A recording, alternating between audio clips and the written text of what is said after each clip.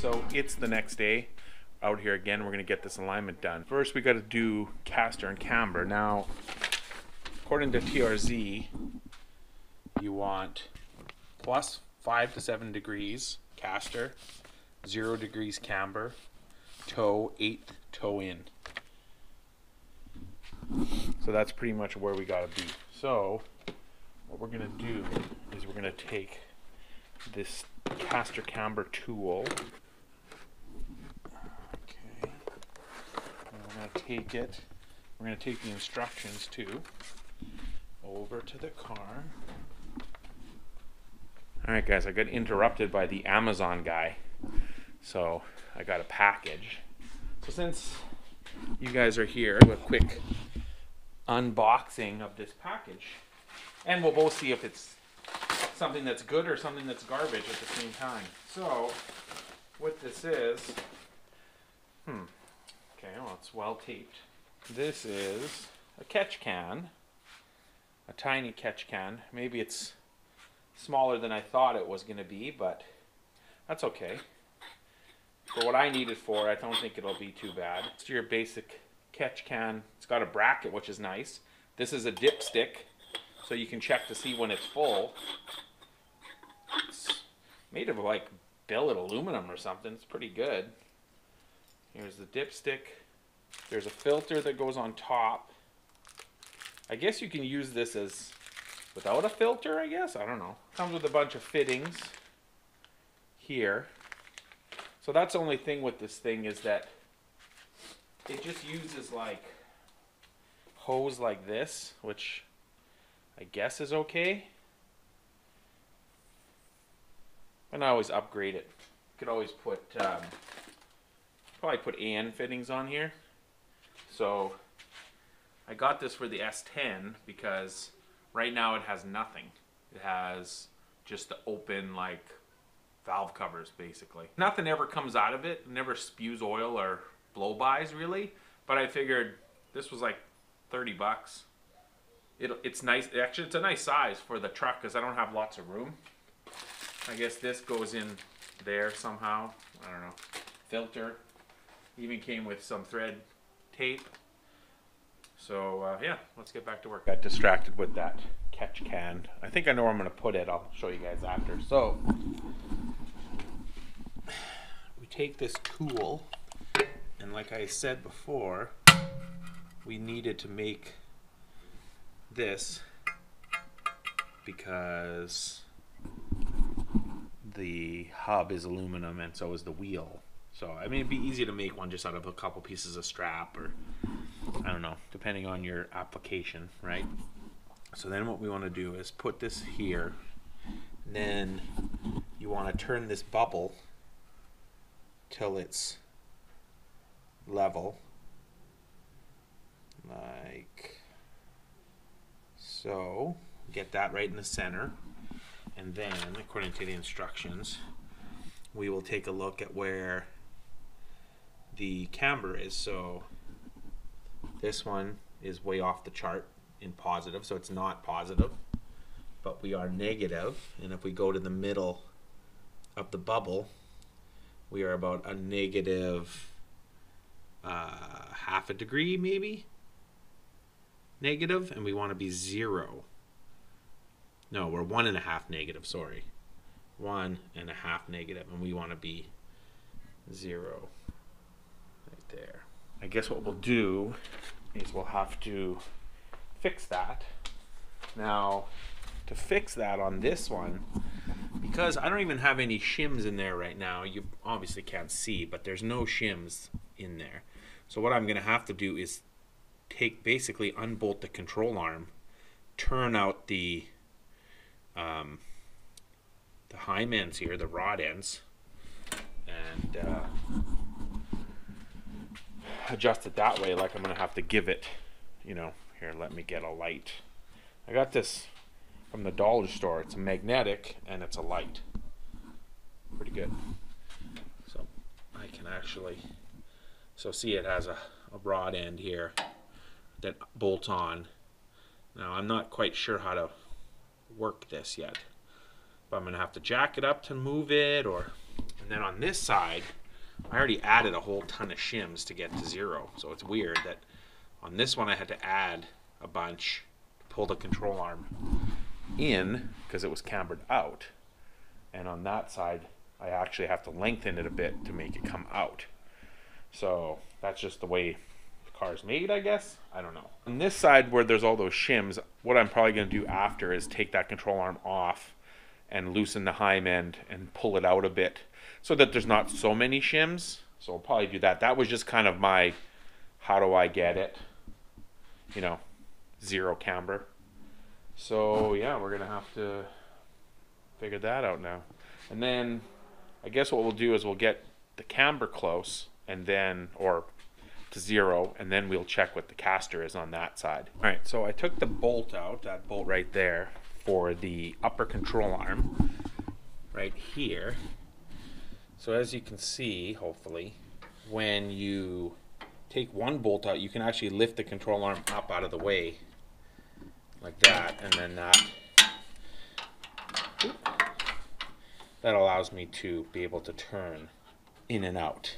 So I can kind of do one side at a time, which is nice because then on this side I can kind of do the same thing, remove some shims, measure them, figure out how much I need to go. I think what I'm going to do now is I'll have to adjust this and then put it back down on the ground and then remeasure. So I'm just going to do it because you won't be able to see deep in there what I'm doing anyways. I'm basically just going to turn the rod end out to give it more camber, out camber, to get it to 0. If you're planning on buying these TRZ control arms and you wanted to know, well, I mean, you could check them before you put them in the car like I should have done, but this is how long these heim ends are, rod ends. So that's kind of how much. Obviously you can't go out, you know, more than half because then you don't have a lot of threads contacting it. So I took it out just to see how long it is. This is kind of the point where it was. So I know how much, you know, how much I'm going to go out, 3 threads or something, and then see how that is. All right, I ended up having to take the wheel off, and so I figured I could show you better. I took the control arm off and just basically twisted out of the way and then turned the rod end out a bunch, like say that much, and then just put it back on and put the bolt back in and then put the wheel back on and then put it back on the ground and then see if it's better. So I turned it out a bunch, and actually just looking at it you can tell it's not, but now that it's not negative anymore, but now I went too far. Now it's positive, like almost 2 degrees, which we don't want. We want 0. So that's kind of the, you got to kind of screw around with it, and now I got to lift it up again, go in some, and keep doing this until I get to 0. Now, if you didn't have, well, see, I don't know what you would do if you're, but mind you, stock control arms probably wouldn't have. So on this side, or on a stock control arm, you would just put shims in the front and the rear, and that would pull the wheel in, right? But if the wheel, if there was no shims and the wheel was still negative camber, then I don't even know what you would do there. After taking the wheel off and on and off and on a bunch of times and changing it around, I finally got it to pretty much 0. So it might be a slight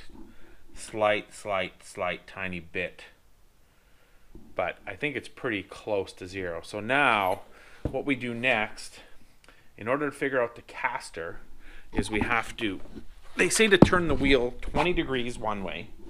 So we're gonna, since I don't have one of those, like they have a plate that the wheel goes on when you get real alignments done and has degrees on it. They said it's not 100% like critical, just so that both are the same. So what I did on this side when I checked it is I just went 1 full turn of the steering wheel. So okay, so that's 1 turn of the steering wheel. So then we go over here,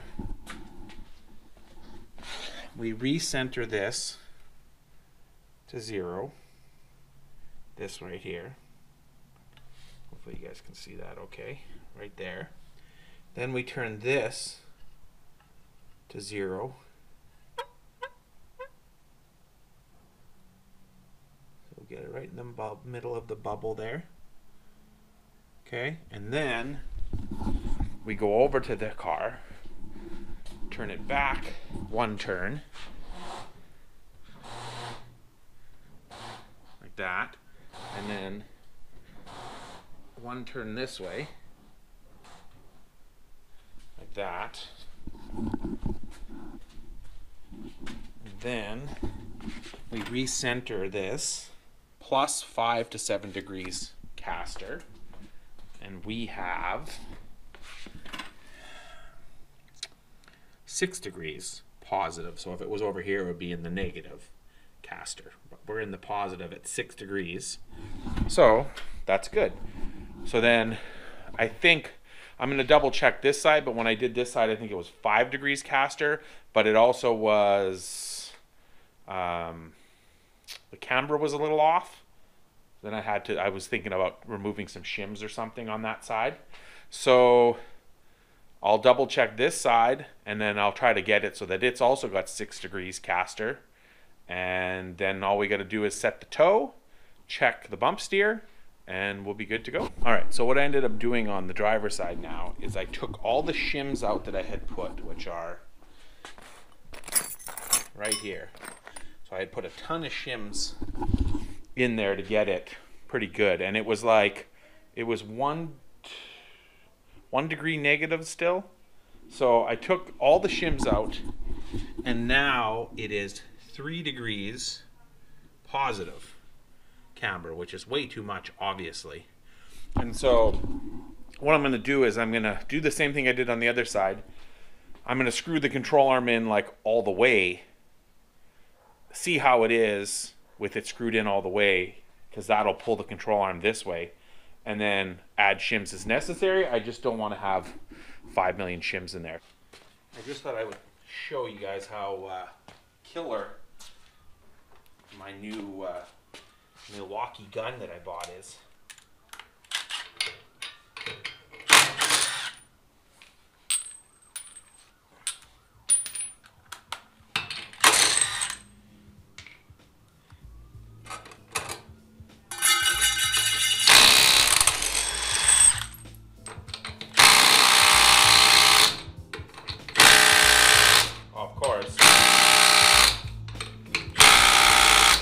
Now that I say it, now it won't do it. I took off the other wheel just using this.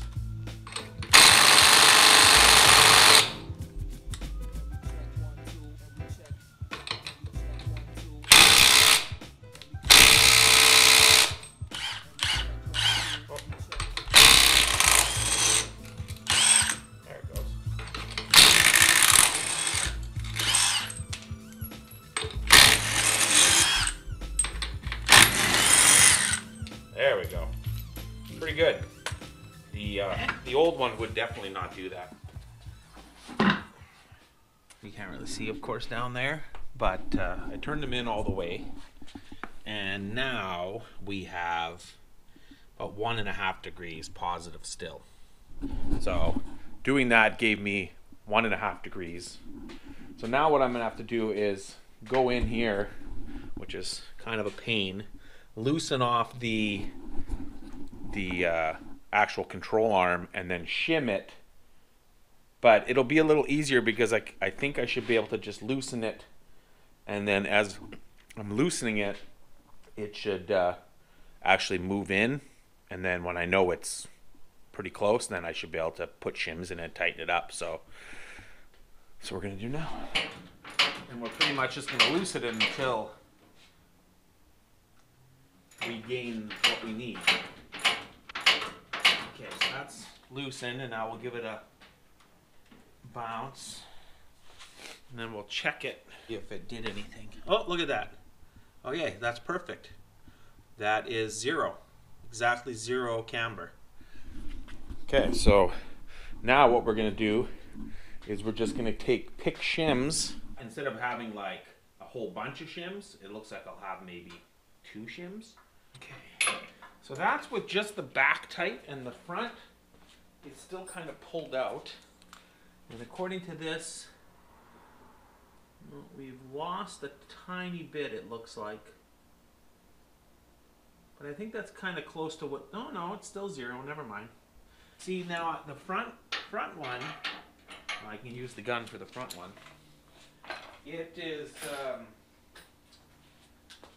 you know, it's out from the frame of the car, but what happens when I tighten it with no shims in it, is it going to throw off the...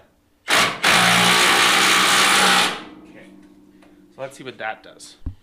0 on the camber, both bubbles, that's 0. So there's no shims in the front one. Putting shims in the front one doesn't really change it as much as I thought it would. It seems to be more the back one. And then having shims in the back, or more in the back than the front, should affect our caster. So let's check the caster now. 6.5? 6.5. So it's within spec, 5 to 7. So I think we're pretty good there with the caster and the camber. So that's a lot better. There's definitely a lot less shims in there, which I'm happy about. And now we're gonna do the toe next. So what we're gonna do now is we're gonna use our toe plates that I made, which are right here. So I bought 2 tape measures, push that up against the tire, and then we're gonna run the tape measures over to the other side, put them to this toe plate, which is gonna sit up against the tire like that, and then we're gonna take some measurements, send it out and lock it, keep it under the car. I can just grab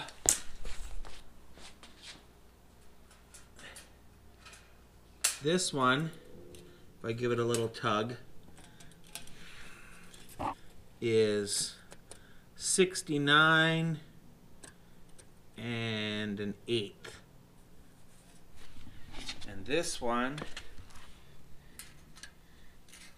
is 69 even.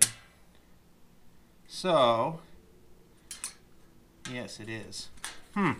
So believe it or not, that's perfect then, right? Because we're supposed to be towed in an 1/8. So if we have 69 and an 1/8 on the back side and 69 on the front side, that's towed in an 1/8. So let's just double check that. I don't know how that's even possible that we got that lucky. 69. Okay, let's double check, verify. I mean, adjusting the toe is easy anyways.